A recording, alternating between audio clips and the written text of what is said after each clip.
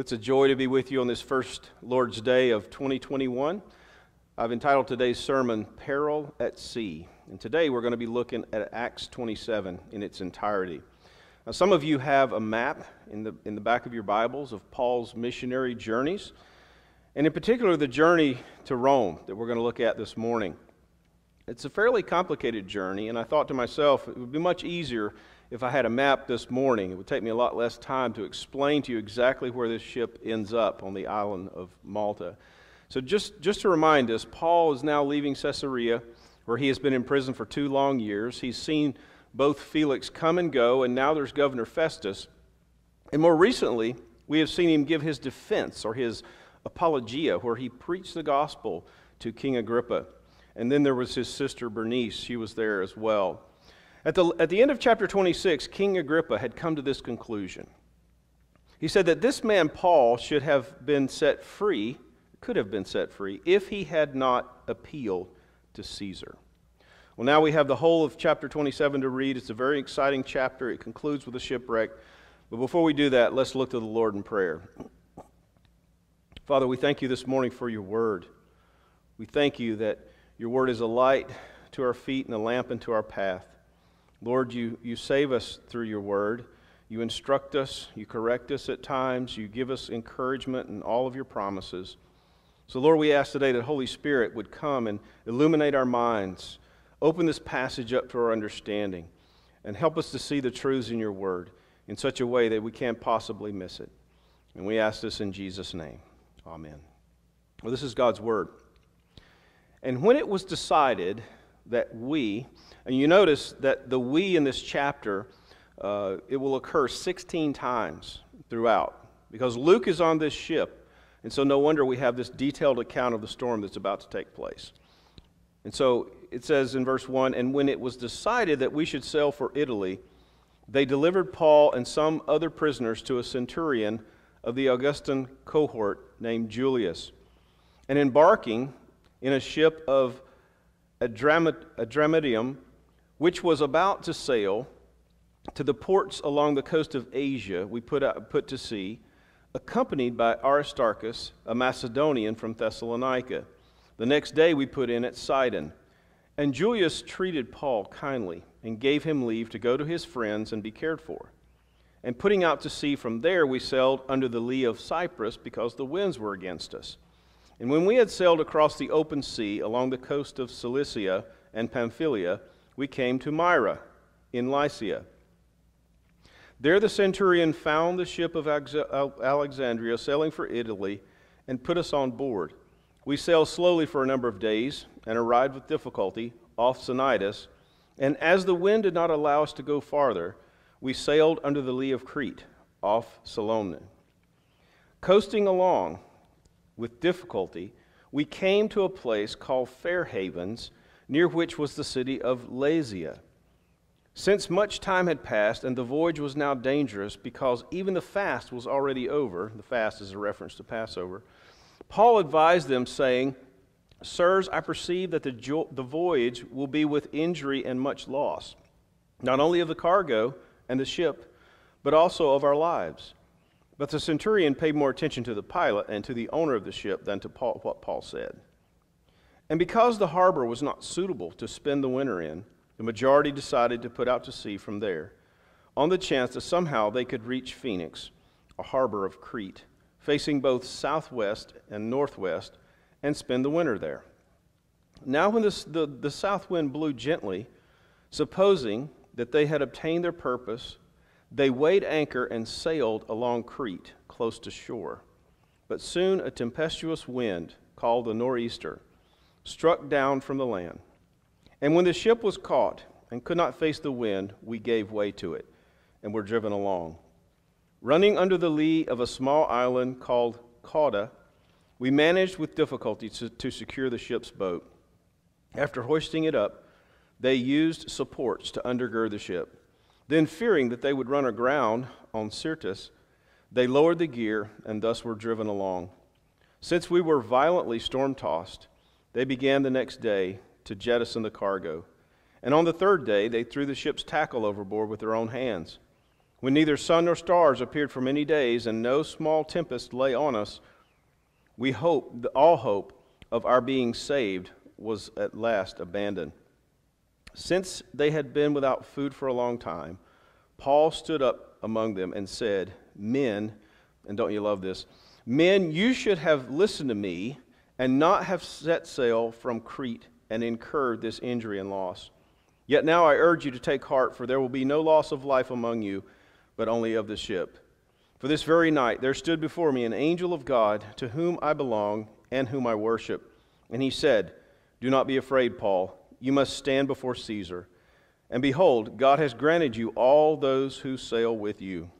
So take heart, men, for I have faith in God that it will be exactly as I have been told. But we must run aground on some island.' When the 14th night had come, as we were being driven across the Adriatic Sea, about midnight the sailors suspected that they were nearing land. So they took a sounding and found 20 fathoms. A little farther on they took a sounding again and found 15 fathoms. And fearing that we might run on the rocks, they let down 4 anchors from the stern and prayed for a day to come. And as the sailors were seeking to escape from the ship, and had lowered the ship's boat into the sea under the pretense of laying out anchors from the bow, Paul said to the centurion and the soldiers, 'Unless these men stay in the ship, you cannot be saved.' Then the soldiers cut away the ropes of the ship's boat and let it go. As day was about to dawn, Paul urged them all to take some food, saying, 'Today is the 14th day that you have continued in suspense and without food, having taken nothing. Therefore I urge you to take some food, for it will give you strength, for not a hair is to perish from the head of any of you.' And when he had said these things, he took bread, and giving thanks to God in the presence of all, he broke it and began to eat. Then they were all encouraged and ate some food themselves. We were in all 276 persons in the ship. And when they had eaten, though, they lightened the ship, throwing out the wheat into the sea. Now when it was day, they did not recognize the land, but they noticed a bay with a beach, on which they planned, if possible, to run the ship ashore. So they cast off the anchors and left them in the sea, at the same time loosening the ropes that tied the rudders. Then hoisting the foresail to the wind, they made for the beach. But striking a reef, they ran the vessel aground. The bow struck and remained immovable, and the stern was being broken up by the surf. The soldiers' plan was to kill the prisoners, lest any should swim away and escape. But the centurion, wishing to save Paul, kept them from carrying out their plan. He ordered those who could swim to jump overboard first and make for the land, and the rest on planks or on pieces of the ship. And so it was that all were brought safely to land." Well, this is the Bible in 3D, isn't it? It's a tremendously detailed and a vivid description because, of course, Luke was there with them in this storm. But we need to go back for a moment to Caesarea and ask ourselves what was going on in the mind of the Apostle Paul as they set sail from Caesarea headed to Rome. During the snail's pace of this ill-fated voyage, surely Paul must have been pondering the strange providence of God, particularly in those opening days, and then once the storm came, and how once again he was being tested. I mean, he's already spent 2 years in prison in Caesarea. And now when it looks at last as he is bound for the city of Rome, still there are surprises in God's providence. From the moment they boarded the ship to the point at which the ship broke apart off the island of Malta, there was no miracle. There was no noticeable divine intervention. There was no voice of the Master in the midst of the storm saying, "Peace, be still." During the 2 weeks at sea in this near-death experience, why did God not intervene? Why toss the Apostle Paul around like a half-drowned rat at sea? It will be understandable, of course, in the case of Jonah. And we just completed a study in the evening, Sunday evenings, in the book of Jonah. And Pastor Chad just did an amazing job taking us through that book. Best preaching on Jonah I've ever heard. But it's understandable in the case of Jonah that God would send a storm to prevent him from going any further away from where God wanted him to be. But Paul is not doing what Jonah did here. He's not running away from God's call. He's not trying to go in the wrong direction. He's not walking in disobedience. Paul is obeying God. He's heading in the very direction God wants him to go. Paul is walking in the path of obedience, and yet still he encounters the dark side of God's providence. So don't be surprised, dear friends, even when you do the right thing, that trials and tribulations and difficulties may come and litter your path. I want to revisit a quote from a couple of weeks ago from William Cowper in the 17th century. He was an English poet and a hymnodist. And he wrote, "God moves in a mysterious way, his wonders to perform. He plants his footsteps in the sea," yes, in the sea, "and he rides upon the storm. Judge not the Lord by feeble strength, but trust him for his grace. Behind a frowning providence there hides a smiling face.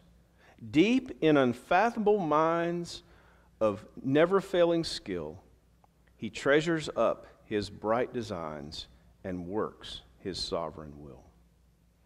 Well, throughout this chapter, Paul intervenes 4 times.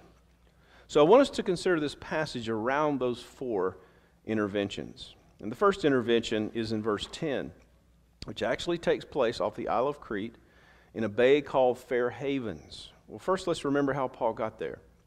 Festus and Agrippa have agreed that Paul should have been set free if he had not appealed to Caesar. He's now placed in the charge of a centurion, a man by the name of Julius, and he is of the Augustan cohort, the imperial regiment that was stationed in Caesarea. Even though Festus gave the order to have Paul transported to Rome, the fulfillment of that order depended on several factors and a number of people. For instance, the governor would not send a prisoner to Rome, just one prisoner to Rome, accompanied by a centurion and a band of soldiers. He would wait until a group of prisoners from various parts of Palestine and the interior could be sent by ship to Italy. The authorities would have had to wait for a ship that would have been able to accommodate this sizable company, a company that would go. With them on board is a man that we've met before, Aristarchus.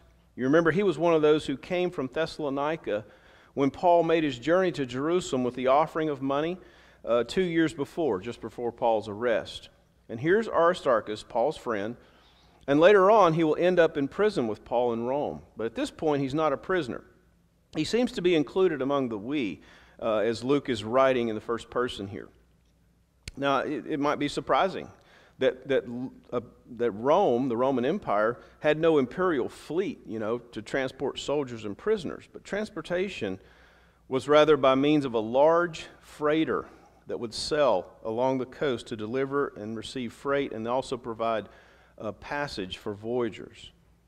They would use these freighters sailing from Syria and Palestine and North Africa from the coast of what we would now call Turkey. And in this instance, the ship is a private ship. And so they use this ship that's heading from Caesarea up toward the coast, toward Sidon. And then it will make its way along the top. If you looked at a map now, it would make its way on the leeward side of Cyprus, trying to take advantage of these prevailing westerly winds. We learn that in Sidon, Julius shows kindness to the Apostle Paul, allowing him to go ashore to be with his friends and to minister and to be ministered to. No doubt the guard is present with him. Perhaps at Paul's own request, now even as a prisoner on board, he is ministering to the church at Sidon. He's bringing comfort and exhortation to the church there at Sidon. And then the next day they set sail, taking advantage of the leeward side of Cyprus, making their way slowly with some difficulty against the prevailing winds at this time toward the port of Myra. And in Lycia, they changed ships. Now they have a ship that has come from Alexandria in northern Africa. It's a food supply ship. It's a wheat-bearing ship headed toward Imperial Rome. And the prisoners are now put on this ship. And so they head out from Myra along the part of the peninsula, as you can see, that juts out into the sea. They meet with the prevailing northerly winds, and they're driven south and to the south side of Crete. Now, ancient shipping records tell us that sailing in this part of the Mediterranean after September 14th, well, that was considered to be dangerous. And if you tried to sail after November the 10th, it was considered to be impossible. Well, it's about mid-October now. The feast has already passed. And this is a dangerous time to be on the Mediterranean. Paul is a very experienced sailor at this point. He's been on the Mediterranean many times, no doubt, spending days in conversation and likely also in evangelism with captains and pilots of ships. And now Paul gives us warning to stay in fair havens over the winter, perhaps go ashore or to remain with the ship, because any attempt to move from fair havens would be accompanied by many problems and difficulties, and perhaps even the potential loss of the ship and loss of life. It's a risk that is too great for the Apostle Paul. The advice is to move along the coast of Crete toward the port of Phoenix, which was a more convenient and an accommodating port where they could winter. Now, isn't it interesting, at least it's interesting to me, that the Apostle Paul is not speaking here from a position of having received divine revelation from God. I mean, this is not a result of Paul saying, well, God has told me, and now I'm telling you. Now, this is Paul the seafarer. This is Paul using his experience, his wisdom and reason. He's weighing the evidence. He's looking at the circumstances. He knows how treacherous it would be to sail during this time of year, and he considers the risk too great. Well, without risk, Columbus would have never discovered the New World, nor would David Livingstone have discovered Central Africa, nor would the Apollo space mission have ever discovered the surface of the moon. We all take risk all the time. When you dabble in your pension portfolio, you're taking a risk. When you consider a career change, you take a risk. When you consider moving from one location in the country to another part of the country, you're taking a risk. I mean, let's face it, when you drive on I-95, you're taking a risk. Risk is part of life. We engage in it all the time. And so we weigh the evidence, we weigh the circumstances, and yes, we even weigh the odds to some degree. And for Paul, that is what he is doing here. This is his assessment. This risk is too great. This is a risk that begins to tempt the providence of God. But Paul's warning goes unheeded. His word is not taken. Then point 2 on your outline, the second intervention comes in verse 21. Well, I love this because, we're taught not to say, I told you so. It kind of sounds like one-upmanship of some kind of thing, doesn't it? And Paul says in verse 21, you should have listened to me. We're in a fine mess now, but I told you this would happen.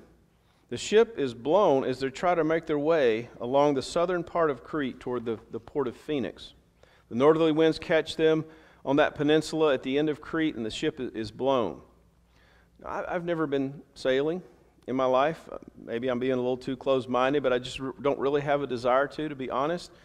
We have often taken walks along the beach near Port Canaveral, and we go down to the jetty there, and we watch the large ships go out to sea. It's very beautiful to watch, to see this massive vessel leave port. Perhaps some of you are sailors. You've smaller boats, and some of you sail, and you're really into it in a big way. You understand the mathematics, the physics, the ocean, the topography, navigation, and all that. But this little boat, and all of us can understand this little boat is at the mercy of a nor'easter. A nor'easter is like kind of like a hurricane. It's a big storm, and the boat is tossed. And so you have to imagine the wind and the rain, thunder and lightning perhaps, and they cannot see the stars, so they cannot navigate. They don't have a fancy little, GPS gadget. They have no idea where they are or which direction they're going. And there comes a point at which they abandon all hope. Here we have experienced sailors, we have an experienced captain, and yet all hope is lost. They're drifting. You notice that Luke describes the manner in which they tie ropes around the ship. Maybe some of them above the water, but more likely around the ship and under the waters. It says that they undergirded the ship to hold it together as it's in danger of really just splitting apart. One giant wave, and this boat is done for with 276 souls on board. Verse 15 says, it is being driven along. And by the way, it's the same verb that Peter employs when he says in 2 Peter 1 that no scripture comes from private interpretation of men, but men wrote as they were carried along, same word, by the Holy Spirit. And isn't that a powerful verb for how the Scriptures came into being? Like this boat at the mercy of the wind, so these authors of Scripture are at the mercy of God as they brought the Scriptures into being. Such a powerful image. You notice in verse 24, Paul says, and this time he has a vision. This time there's a voice. This time he hears these wonderful words. And how many times in Scripture does God come to his servants and say, do not be afraid? Those are beautiful words, aren't they?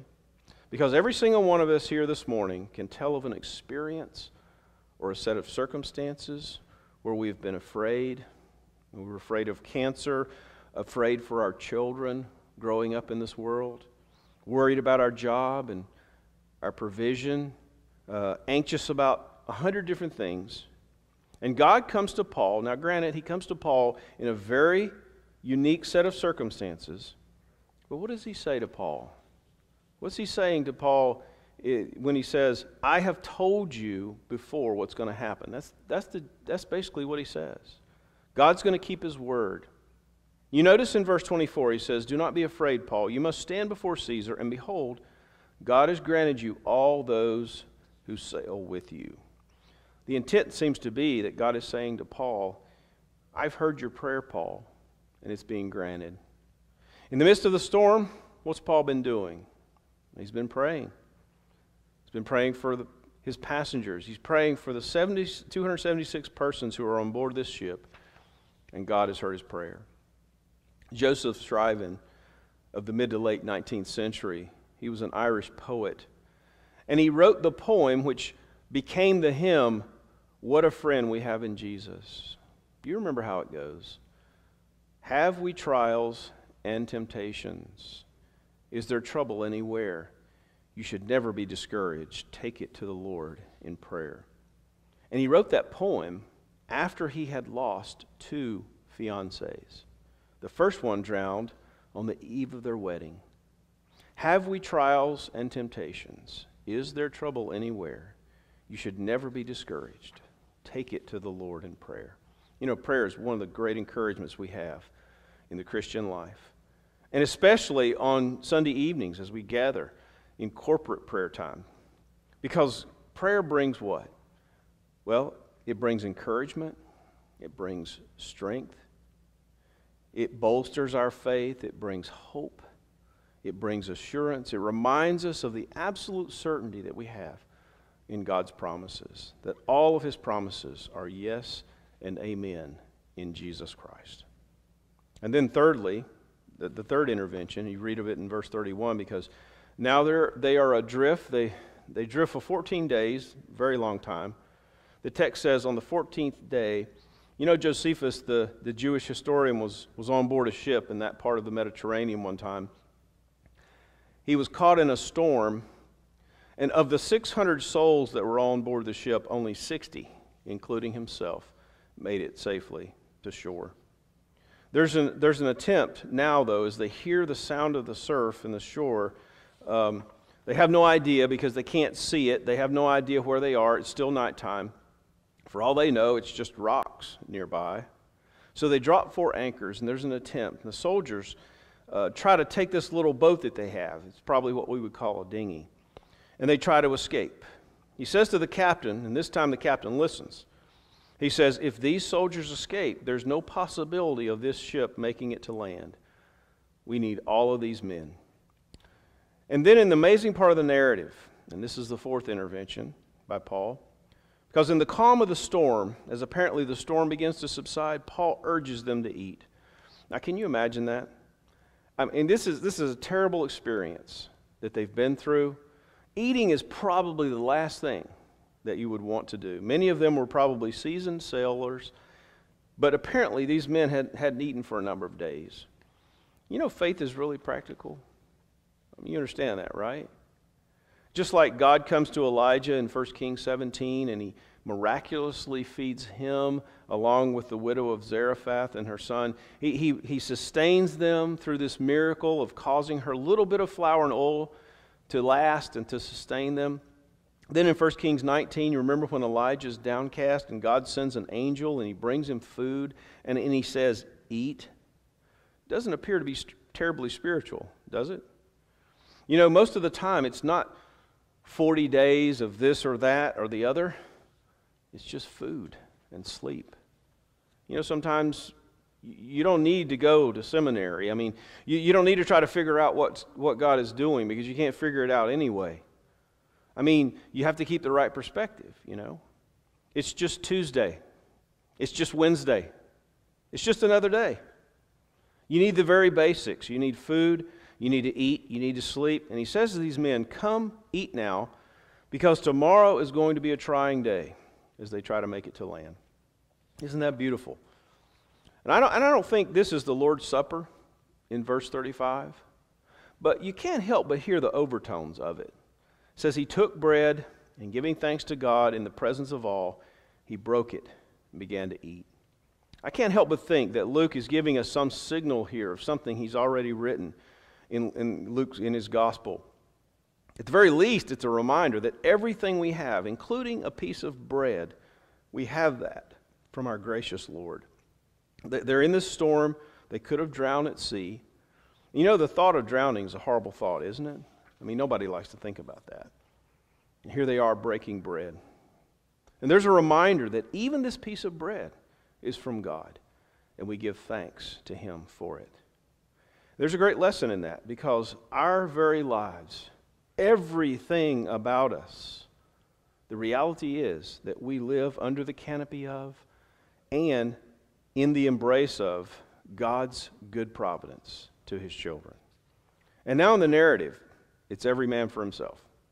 And some who can swim, well, they have a good chance to making it to shore. Others perhaps are trying to find the biggest plank of wood they could find so they could hang on and they won't drown. And yet every single one of them was saved. You know, I can't help but think of it as I close this morning. I can't help but think of that extraordinary story of John Newton in the ship, the Greyhound, on March 10th, 1748. He was caught in a similar storm. He's down in the hull of the boat. There's this tremendous bang as waves are crashing on the ship. And as he's making his way up, the captain sends him down again to get something. And he passes someone on the ladder. And as he emerges back on top, Newton sees him, and a wave comes, and he strikes the man, and he's gone. He died.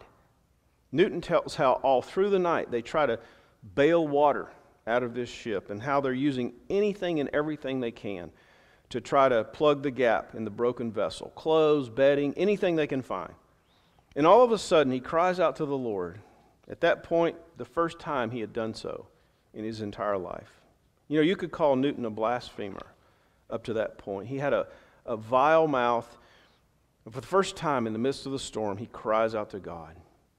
And that was the beginning of amazing grace. How sweet the sound that saved a wretch like me. He encountered the living God.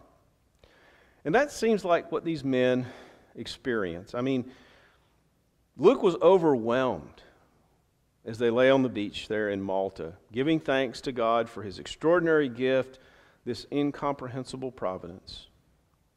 So this morning, brothers and sisters, regardless of what you're facing, God has promised to never leave us or forsake us. He only does what's good and right and best in all of our lives. And He loves us with a permanent, unconditional love because we rest in His Son, Jesus Christ. And He's promised to get us home safely to heaven one day. Father, thank you so much for your word. We ask now that you will hide it into our hearts, press it so deeply into our minds that we can't possibly miss your truths that you have for us here. And so, Lord, we thank you and we praise you in Jesus' name. Amen.